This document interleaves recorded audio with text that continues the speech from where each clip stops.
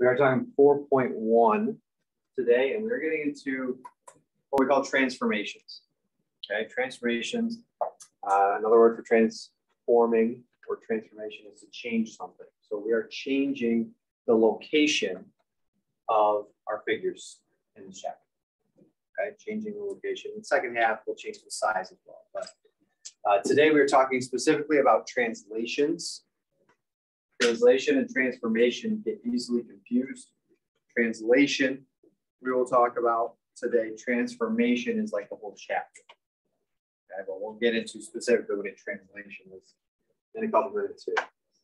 Before we do that, let's get into our vocab because there was a lot.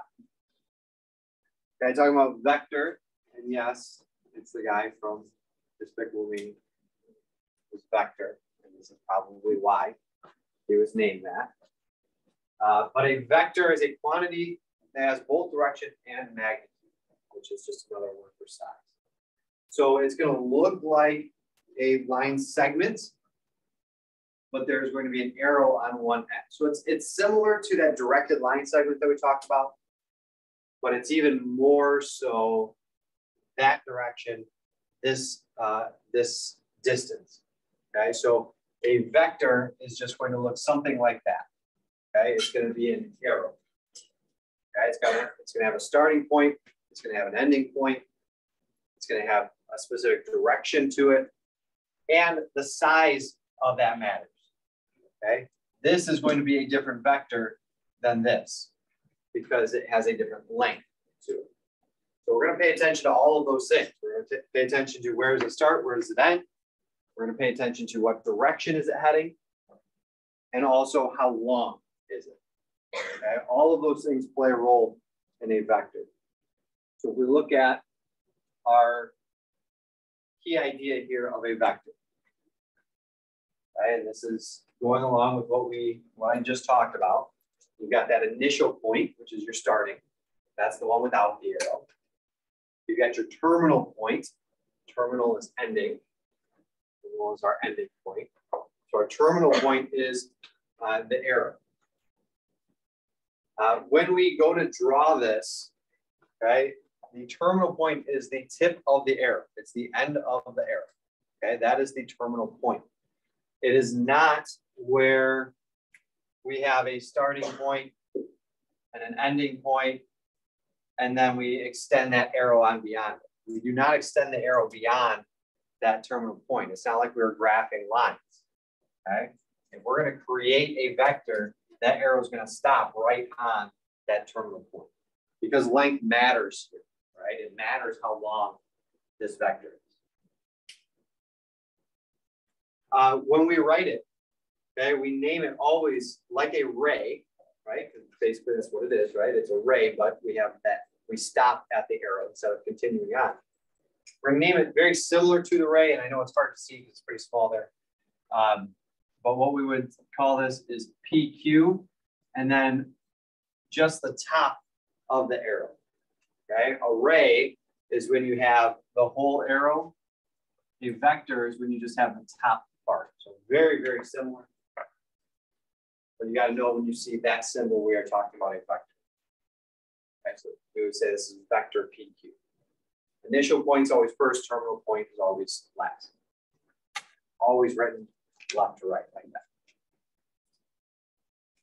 Okay, and any vector that we have, and we are talking on the coordinate plane here, but we are talking distance and size and all of that. When we talk about the vector, we talk about it in component form. Okay? Component form is just breaking up how far left or right does it go, how far up or down does it go. Okay, so this right here, this would be our component form of the vector you see on the screen.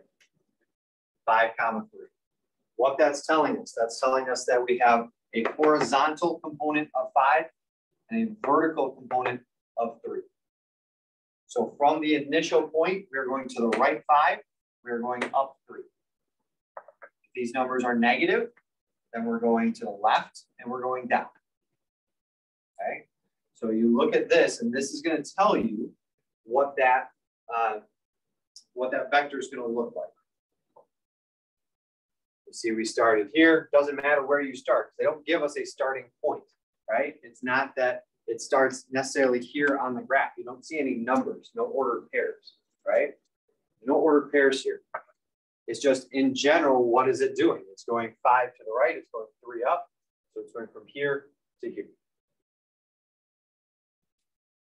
Okay, if I had component form that looked like this, -2, 1. Which tell the person next to you, what is that vector going to look like?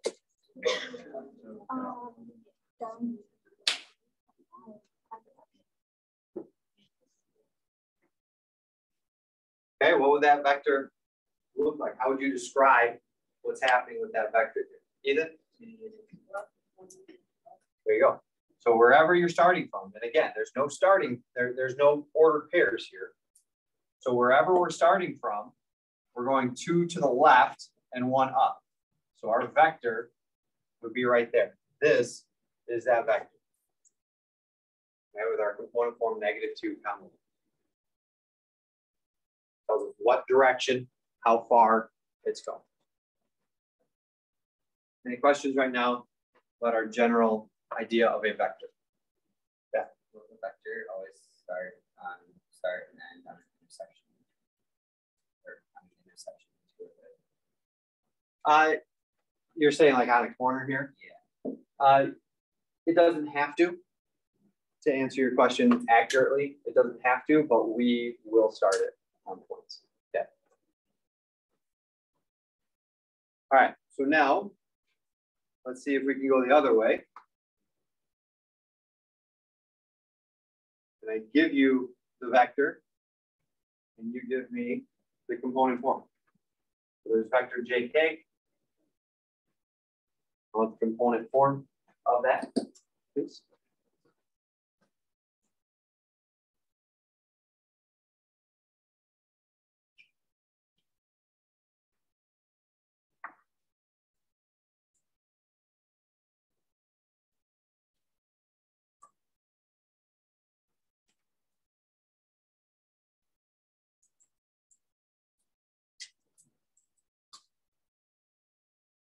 Check somebody. Did you got the same thing?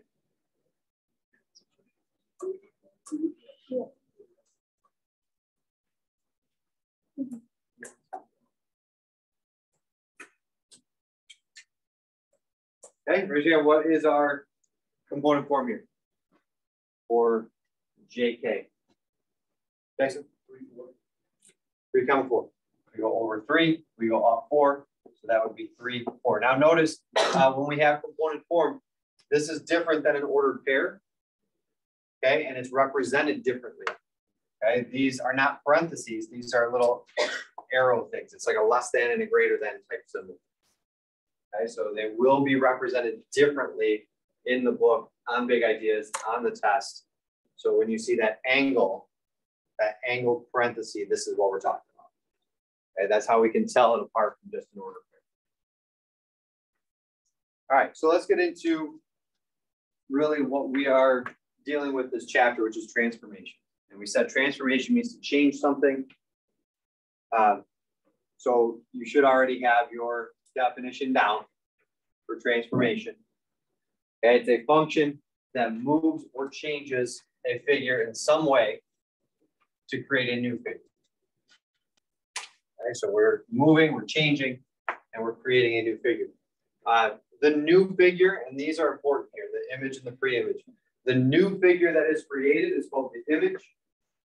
The original figure is the pre-image. And a lot of times we'll mess this up, okay? But it's very important to know that the original is the pre-image, and the picture after our transformation is called the image. So we go from the pre-image to the image. There is no such thing as post-image. So when you see that on the vocab section, please do not choose that because that is not a thing. Every year I still have people choose post-image. Okay? I'm going to try to trick you by putting post-image on the vocab section. Don't choose that.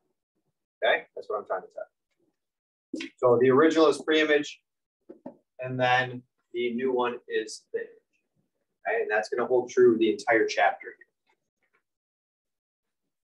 All right, so we're looking today at translation. Now there's a lot of words, there's a lot of, a picture here with a lot of things going on. So let's simplify it a little bit. Translation, we see the definition. It moves every point in a figure the same distance in the same direction. We used to call this a slide, right? It's a translation is when we just take something, we slide it in one direction. What's really happening here is we are using vectors to do this. We are taking every point, and the blue is the original here. Okay? It's just that line segment. We are taking every point on that line segment, and we are following the same vector to get it to the new point. Okay, whatever that vector is, over this amount, up this amount, over this amount, up this amount. It's the same vector that's pushing that figure up to the other one. Okay, so that's what a translation is. It's following a vector, every single point following a vector to a new position. And we see that here, right? We're using that vector to go to those points. A couple things to point out here on the picture. We can tell which one is the pre-image and which one is the image by how they are labeled. Okay, the image is always going to have this little one there. It's called a prime. So we would call that P prime and Q prime. That represents the image. This prime tells me that I did a transformation. Okay, so the original, the pre-image does not have the prime. It's just point P. I did a transformation, so I ended up at P prime. That's how we can tell from a picture if we've got the original, the pre-image, or the new one, which is the image. Okay. So that's what we're looking at today, our transformation. Okay. Now, actually transforming things in the coordinate plane is pretty easy. Right? And the big idea is going to have you graph it out, most likely. A lot of the time anyway, not all the time. But they're going to have you graph it out. We don't have to graph it to be able to transform it, to be able to translate it. All we need to know is that vector. And so here, they give us a triangle. They give us three ordered pairs, A, B, and C. They ask us to translate ABC using the vector 5, -1. I want you to talk to the person next to you. What do you think we're going to do with that vector and those ordered pairs? What do you think we're going to do?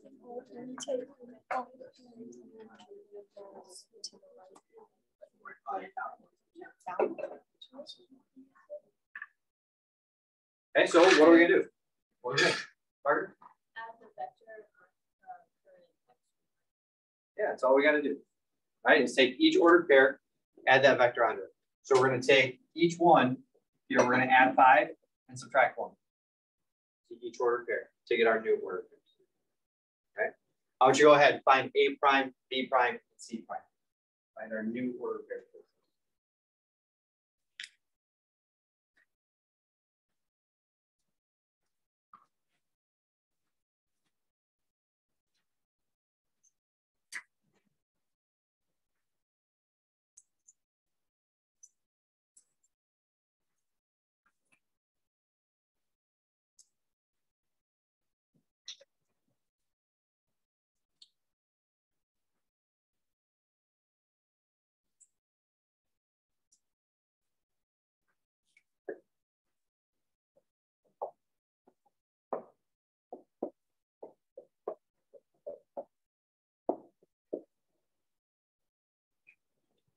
Okay, what is our A prime going to be?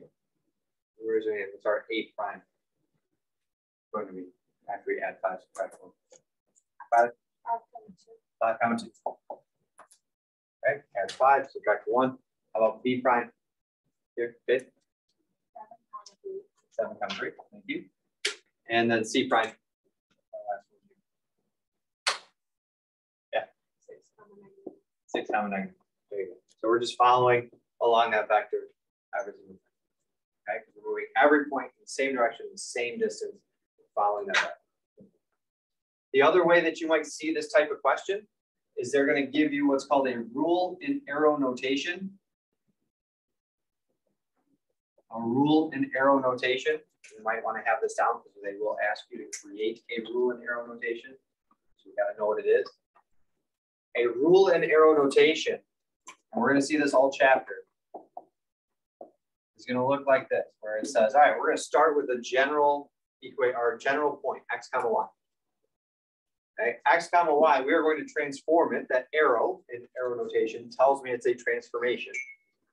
So my original point xy is going to become, and then they would write this problem as x plus 5, y minus 1.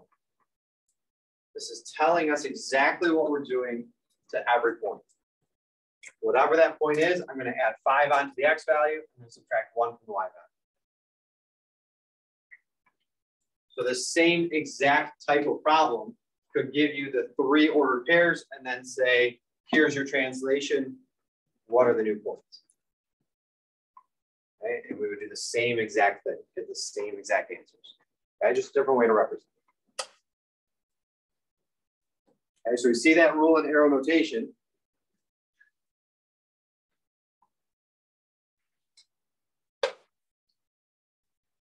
So I want you to create a rule and arrow notation now.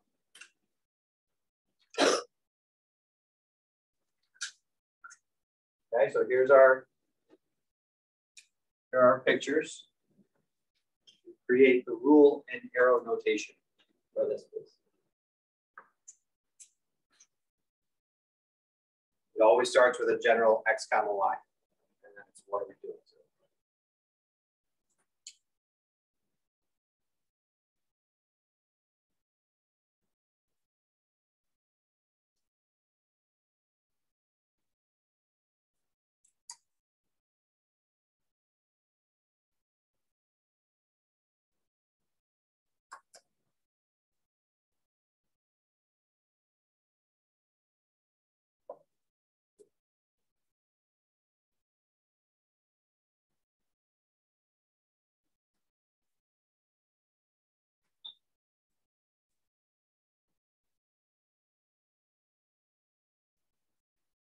Okay, talk to somebody about it.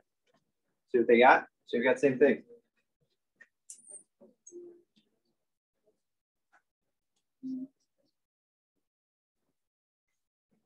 And if you don't agree with the person around you, figure out why. Talk to them. Give them a reason. Oh, that is fine.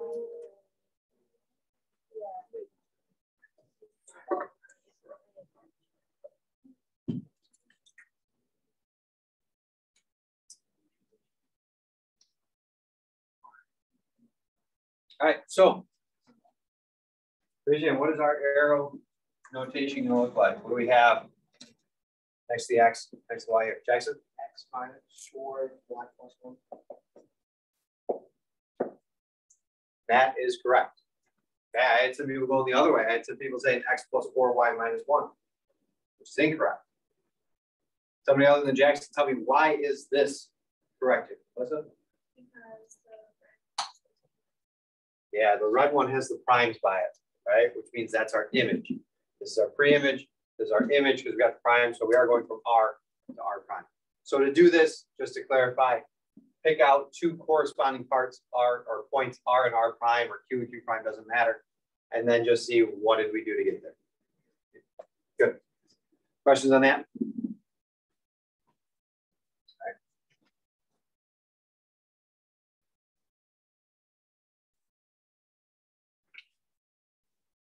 All right, last couple things here that we need to kind of touch on a little bit.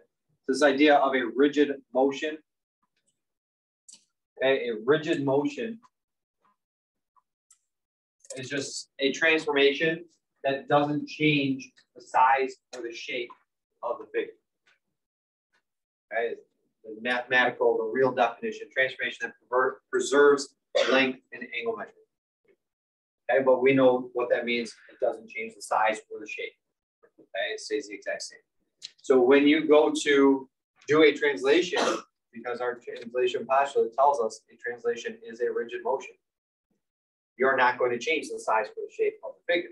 So when you go to translate a triangle that looks like this, your end result is going to be a triangle that looks the exact same. Same size, same shape. Okay, it's not going to rotate on you today. It's not going to get bigger. It's not going to stretch one way or the other, right? So same exact shape, it's just moved. Okay, so a rigid motion doesn't change. Another word for rigid motion is isometry. Okay, we might see that thrown in there every once in a while. But this is just telling us that everything is going to stay the same size, same shape. Okay. All right, and then here you can see, right, it's a rigid motion. All the angles stay the same, all the side lengths stay the same. Okay, nothing changes in terms of that, which we know, right? If everything's following the same distance in the same direction, then it's not going to change, right? It's going to stay the same. Here's our theorem for today, composition theorem. Composition of two or more rigid motions is a rigid motion. That just means I can move it. I can translate this more than once, and it's still not going to change the size of the shape. Okay, that's all it's saying. Because you are going to see some compositions. Compositions just means we're doing more than one. And they're going to ask you to take this shape. They're going to ask you to translate it. Maybe we end up down here. And then they're going to ask you to translate it again. And maybe we end up here. Right? This is just telling us that it's going to stay the same shape, even though it doesn't look like it with my drawings. It's going to stay the same shape. Okay, same size, same shape. Just moving location. All right, so with that being said, let's try out a composition.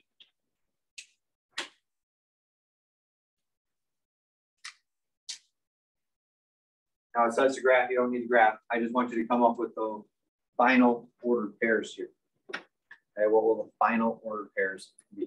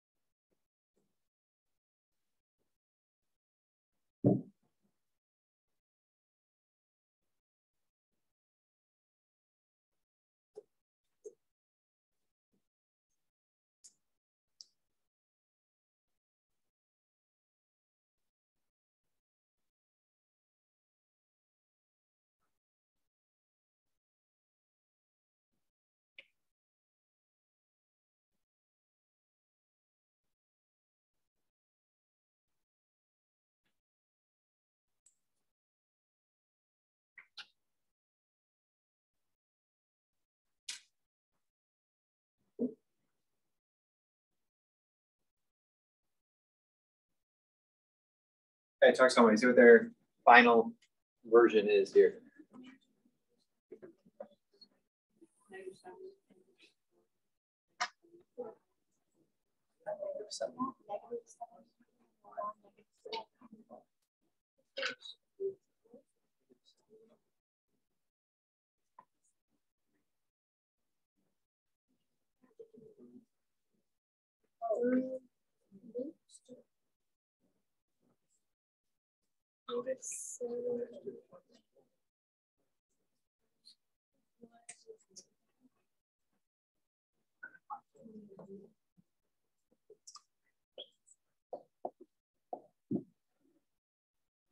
All right, so we're doing two different translations here. Now, for the end, okay, for the end result, our final position, it does not matter which of these goes first. Okay? It does not matter which goes first for our final end result. Now, sometimes they might ask you, and you might need to find the middle result. So we need to get in the habit of doing the first things first. So we need to use, and you probably did that already. but doing whatever's listed first, do that transformation first. Then from there, we're going to do the second one. So we can kind of find that halfway point. So if I have the original R and S here, if I want to find R prime and S prime, I'm just going to follow this translation. I'm going to add 5, which is going to give me up to -3. I'm going to subtract 2. I'm going to add 5, subtract 2. Right? So there's R prime, S prime, which is after that first translation. Now from there, from that halfway point, I'm going to do the second translation. Sometimes people, for whatever reason, try to do it back from the original. Okay, we already did a translation. We're doing another one off of that. So now we would call this R double prime and S double prime, because now we did 2 transformations on it. Okay, this is showing us, we know the single prime is that halfway, and then the double prime is going to be our final. So now we're subtracting 4, subtracting 2. So that's -7, 1, and -5, 4. So that should be our final position. -7, 1, -5, 4. Any questions about that? What do you notice about taking these 2 and going from the original to here? Margaret? It's just if you have like x plus 5 and x minus 4, it's it would be 1, so it would be And then what would the y be? minus 4. Yeah, so if we wanted to go from the original to the final, we know this is the vector that it followed, right? This is the arrow notation that it followed, because we can just add those together and get there. So if they're just looking for the final, say, the final points, then yeah, we can add these together and go, all right, well, I'm just going to add 1 to that. Add these together, combine them, say, all right, I'm going to subtract 4 from the y's. That's okay. We just got to be aware if they're asking for what are the halfway points, or if they're just asking for what's the end. Okay. Be aware of that. All right. So that is, those are our translations. Okay. Any questions on translations for today? Okay. The next 2 sections before the quiz are going to deal with 2 more transformations, rotation and reflection. I think reflection is tomorrow, rotation Monday. But that's what we're dealing with before the quiz, are just these 3 different types of transformations. Okay. Got some stuff to copy down for tomorrow and for 2, not a lot, but there is a little bit. Okay. Go ahead.